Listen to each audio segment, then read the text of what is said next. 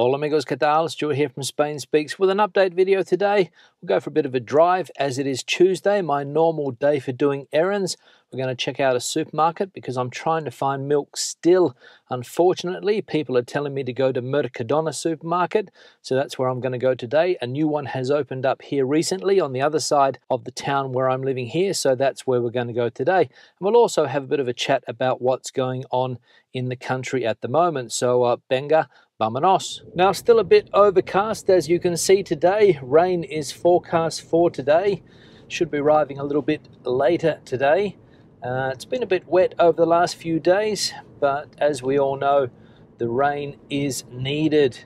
And of course, places on the Mediterranean coast over the last few weeks have been suffering very heavy downfalls indeed. Now I'm on my way to see if I can get some milk. I'm down to my last 3 litres, so I'm going to try and get some today. As I said a minute ago, people have been saying go to Mercadona. In Mercadona they've got everything. So that's where I'm going to go today and see if that is the case. Of course, as we know, the problem with shortages differs according to where you are in Spain. Here in Madrid, the situation is quite bad for certain products. But judging from what people have been saying in the comment section, their areas haven't been too bad. And so we'll see what the situation is like today, considering that for the last week or so here in Madrid, there hasn't been a lot of milk available. Cow's milk, that is. There's been lots of almond milk, soy milk and things like that, but dairy products a little bit harder to come by. Now, as I mentioned the other day, Spain's COVID rules have changed, at least internally anyway. The government is changing the way it deals with COVID from a health perspective. So, for example, people with mild symptoms or asymptomatic cases of COVID no longer need to test, no longer need to isolate, and people can go about their day-to-day rather than having to quarantine for 7 days, which I think it was before. It's a little bit different for people over the age of 60. They still have to test if they have symptoms, because obviously, as we have seen over the last 2 years or so, this is a virus that affects the people over 60 more than it does the younger generation. So those are the changes that have been brought in. And what's the date today? The 29th of March. If we go back 1 year, or even if we go back 6 months, it was a completely different situation regarding COVID.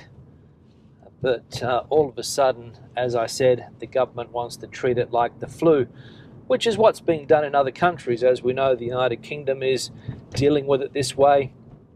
Denmark is dealing with it this way, I think. And other countries are starting to fluify COVID-19. Not everybody agrees with this. There was quite a heated debate on the television last night.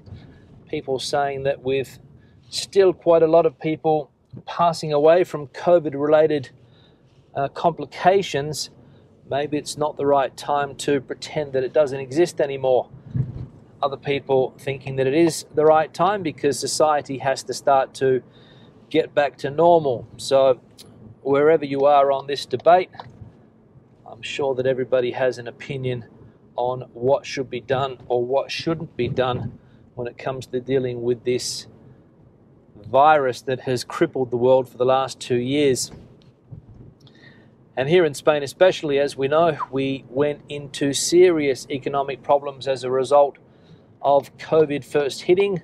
The economy was smashed. I think it was the worst performing economy in the European Union, and trying to recover ever since, which hasn't been easy. And of course, now we're getting smacked by this new economic crisis as a result of Russia's invasion of Ukraine. So I'll tell you what, I wouldn't like to be the government at the moment, or I wouldn't like to have been the government for the last 2 years, but if Pedro Sanchez manages to pull a rabbit out of his hat, he could even be up for re-election. Time will tell. A couple of weeks ago I would have said he's dead in the water, but with the aid packages or the support packages that he announced yesterday, maybe that has changed. I don't know. As I mentioned in yesterday's video, some 16 billion euros, I think, in aid or support. I think, what did they say? There was something like 6 billion in direct support and another 10 billion, I think, in what they call here government-backed loans, money that the government gives to the banks, and then the banks organises the loans to people, companies, and people that need to get their hands on cash through one of these guaranteed loans. The banks are always in the middle, let's be honest. Even when it comes to these state loans or this eco money, the banks are always there taking their commissions. So they are in a win-win situation as normal. And we'll see if the Sanchez government package of 16 billion is enough to fix the economy. And the idea of this support obviously is to protect the economy, protect economic growth, and to protect jobs. And at the moment, virtually impossible for a company to fire somebody given the current situation. The government doesn't want companies firing people. It wants them to hold on to workers. And that's one of the things that they've got in place at the moment, that it is quite difficult for companies to lay off workers given the current economic conditions. So the government trying to protect jobs and also protect economic growth.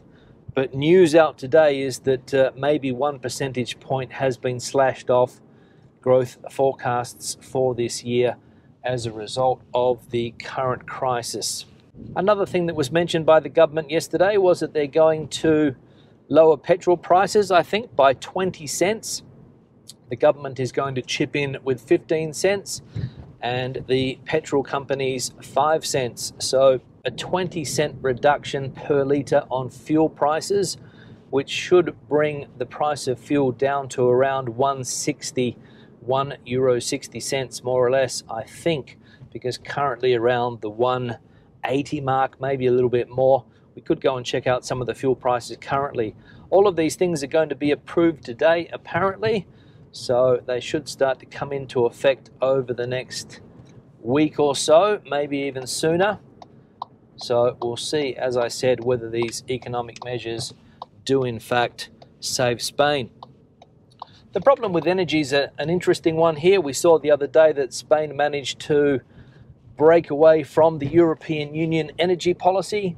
That was one of the main objectives that Pedro Sanchez had, to separate Spain and Portugal from the rest of Europe, arguing that it's an energy island, that Spain's energy sources are not the same as the rest of Europe. And there's no point here in Spain having the price of electricity coupled with the price of gas, which is what happens in other European markets, considering that here in Spain the input from renewables is greater than in other European countries. I think here in Spain it's around 40% the energy that we get from renewables, whereas in countries like Germany, I think it's less. And of course, those countries depend more on natural gas. So the price of gas going up means that electricity prices have been going up as well. And that's what Spain wants to try to get rid of and bring down the cost of electricity in this country, and obviously pass that on to consumers who are suffering at the moment, and people are having trouble paying their energy bills. So we'll see if that indeed does happen. But basically, energy policies in this country have been terrible for the last 25 years, ever since energy was deregulated, privatized, if you like. Government regulation has created chaos in the sector, and it led to an energy tariff deficit, they called it here, because of government intervention back in the late 1990s, early 2000s, where they said that energy couldn't increase more than CPI. That led to a deficit. I think the deficit got up to something like 30 billion euros.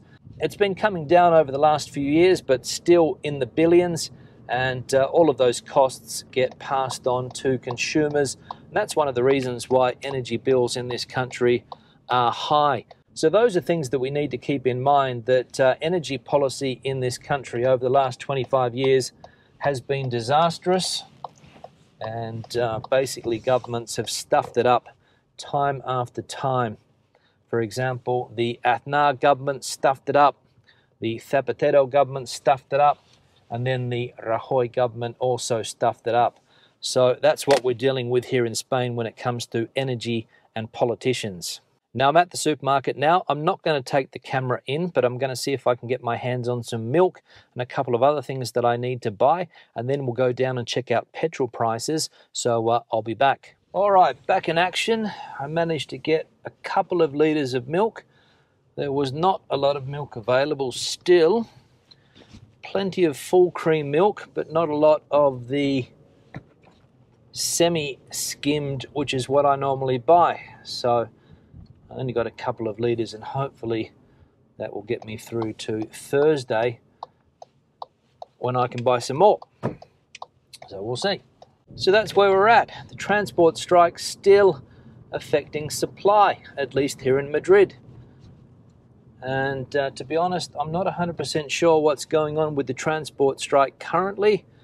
I thought that the government had come to an agreement with some of the main unions, and we would start to see the effects of that agreement this week.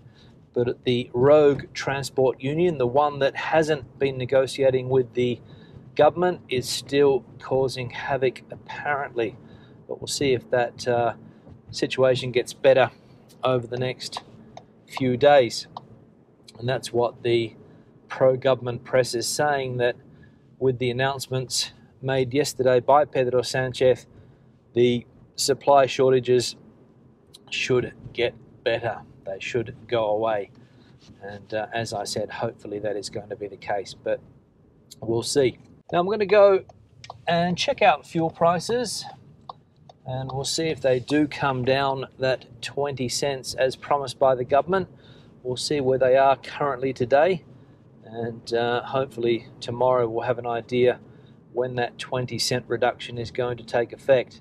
So let's go and check out some petrol station prices. All right, now I'll just swing around this roundabout and we'll have a look at some fuel station prices. We'll have a look at this first one here, Repsol. Let's see where they're at regarding fuel. So 193.9 diesel, 194.9 95 octane unleaded. Let's go and have a look at a low cost. And the low cost for diesel is 184.9, and 95 gasoline 183.9. So just between those two stations, a 10-cent difference roughly. So that's what fuel prices are currently here. You either go to one of the brand fuel chains, Repsol, Cepsa, BP, and you pay that 190 plus, and you go to a low cost where apparently there's no difference in the fuel quality except for the additives. You pay 183.9, was it? 184? So that's the difference there. So low cost, the way to go here in Spain, in my opinion. Now I'll start to wrap the video up there. Questions and comments, please leave them in the section below. Let us know if the supplies are reaching supermarkets in your local area here in Spain, what the current situation is where you are. Give the video a thumbs up if you liked it, thumbs down if you didn't. I'll see you in the next one. Hasta luego.